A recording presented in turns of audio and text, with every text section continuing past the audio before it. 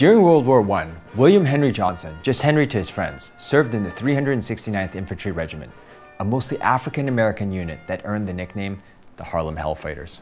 In 1918, the 369th was loaned to the French army, who were overjoyed at receiving reinforcements and gave the Hellfighters French helmets and rifles. On the night of May 14th, while on observation duty with fellow soldier Needham Roberts, Johnson heard rustling and the sound of barbed wire being snipped. The two came under almost immediate attack. Roberts was incapacitated by shrapnel, leaving Henry Johnson alone to fight off a German raiding party of 30+ men. Johnson threw grenades until he ran out, he fired his rifle until it jammed, and he used the rifle like a club until the stock splintered. Johnson pulled out a bolo knife and kept on fighting, despite at this point having been shot, stabbed, punched, kicked, and shot some more. I'd have run away after a paper cut. The remaining Germans fled, and French reinforcements saw that Johnson had single-handedly killed 4 Germans and wounded around 24 others.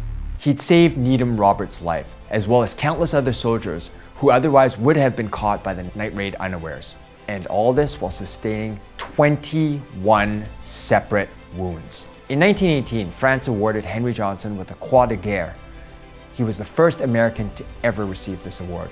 In 2015, Johnson was posthumously awarded the Medal of Honor by President Barack Obama. The least we can do is to say, we know who you are. We know what you did for us. We are forever grateful. Remember to hit the like, subscribe, and all notifications button. We post new videos all the time. We'll be releasing more 1-minute hero videos leading up to Veterans Day.